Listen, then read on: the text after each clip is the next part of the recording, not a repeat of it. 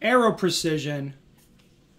Yeah, it's. I understand it's garbage. So let me explain what I'm talking about. A couple days ago, I put a picture of a bolt that had just broken in half, locked up the gun. Obviously, the gun wasn't working anymore when I was shooting my AR.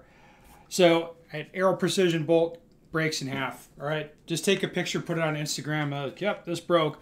And the comments were kind of amazing. Was everyone saying, "Hey, you need such and such bolt or this or that thing, like, oh, that's garbage, don't you know?" And I just want to say, just so everybody understands, yes, I understand that this gun is not good. Why am I shooting it then? Because I have 4 of them for training. And for me, like, what I like to do if the gun doesn't need to work, so if it's not a match gun, not a carry gun, I'm not using it for anything serious, then I want to shoot it until it breaks. Like, I want to do that.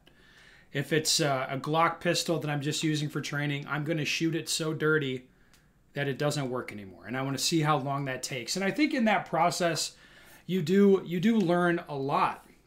So I've got 4 of these guns, similar in setup. What you're looking at here, this is the last surviving Aero bolt out of the 4. How many rounds to kill 3 of them? I think in total, maybe 20,000 to kill 3 bolts.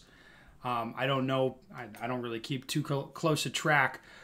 But yes, definitely they break pretty good. All 3 of them have failed catastrophically, and I just replaced the whole bolt carrier group just to get different manufacturers' parts in there. I've killed 1 barrel.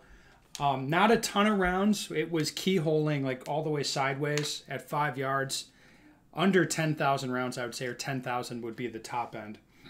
Other issues I've had with the Aero guns, bolt override malfunctions when they're early on before they kind of I think they get broken or something, and then they stop doing that.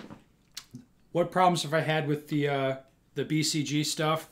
Nothing so far. I haven't shot them like crazy, but I've definitely shot them enough where I'd say, yeah, the BCG stuff is for sure better than the Aero stuff. But if you're curious why you see me training with guns that I don't necessarily think are awesome, is because I don't have any problem breaking stuff. I'll shoot stuff until it breaks. I'll shoot optics until they break. I don't care. I want to see how the stuff works. If the stuff needs to function like a competition, a duty, or a carry gun, then I treat it differently. But for the most part, I'm just out there letting it rip and seeing what'll happen.